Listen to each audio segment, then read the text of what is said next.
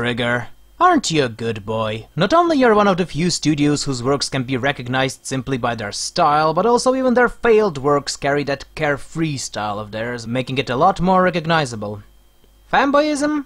Maybe, maybe not. Doesn't change the fact that it's better than modern Gainax. Little Witch Academia is a 25-episode continuation of two independent OVAs that can be basically described as Disney but Japan, though now it's more of an idiot female Harry Potter in the world of magic. But it's of little difference if you ask me. The plot is as simple as it can get, but that's the charm of it. Atsuko Kagari, or Akko, a simple, a bit stupid and selfish girl of non-witch lineage, after watching a magic show made by Shiny Chariot, was inspired by her so much she enrolls at Luna Noa Magical Academy to become a witch and make people happy, but since she's a muggle, then things obviously don't go as expected. Enter the usual, you're a dunce with terrible grades but a very stubborn personality, and due to a lot of circumstances, she obtains Chariot's magic wand called Shiny Rod and, well, becomes the chosen one. See what I meant about it being Harry Potter? Instead of Ron, we have Lotte Jansson, a kind and soft-spoken Finnish girl that loves Twilight. Our Hermione is a mushroom fetishist and specialist in being a goth chick and brewing potions, and instead of Draco we get Diana Cavendish and Andrew What's-His-Face, whose roles are basically being nobles and not muggles! The whole anime is basically Akko doing Magic Academy stuff. Learns how to fly, how to cast spells, generally causes mischief, becomes a socialist, you know, the usual drill. You know, the usual drill is this anime in a nutshell, to be precise. If you have watched more than 3-4 cartoons, be they from the East or the West, you'll instantly recognize the familiarity in Little Witch Academia, as it is the Trigger anime in a nutshell. Here's your pretty but not constantly overly detailed graphics, giving it a bit of an old school anime look. Here's your epic trumpet noises and music that will get you pumped but won't make you actually remember it. Here's your epic space battle and a fulfilling happy end. Here's your simple plot that will keep the child inside you happy and make you wish for more. Oh, and yes, here's your references to practically everything the authors could think of at that particular day. So, as you've probably already guessed, I liked the anime, but at the same time I recognize the flaws that can definitely make you hate it. The graphics can sometimes be too simple and reminding you of the old days, which can be a bummer if you like the shiny new ones. The story progression can be very easily broken into components, most of which have no connection with each other, save for the later episodes. The world building itself is not only the usual science rule, witches drool, and magic is so old school, yo, but also makes little sense the moment you actually begin to think about it, and the same goes for the villain's plan in general. And of course, our main hero is a whiny, self-centered, egotistical cunt whose only job in the anime is being a nuisance to everyone and carry the big dildo of awesomeness that is Shiny Rod. If you're one of those people seeking mature and new experiences or serious stuff, then I suggest you skip this anime as it'll probably annoy you. Those, however, that simply want to be entertained or are into that classic Disney or early Harry Potter charm will enjoy this anime a lot. It's a big, soft, fuzzy kitten that will make you happy or make you allergic, but no matter of your reaction, it will occasionally shit under your bed.